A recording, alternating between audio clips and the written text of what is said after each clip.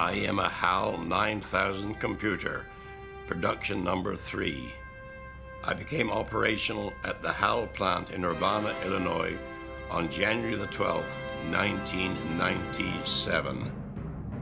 In the 1960s, the film 2001: A Space Odyssey introduced us to a computer named HAL, an artificial intelligence that could see, speak, understand, make plans, and have emotions. Now it's the year 2001. How close are we to creating a real HAL? I have no hesitation in thinking that a machine can be just as intelligent and just as real as a person in principle. Join us for 2001, HAL's Legacy.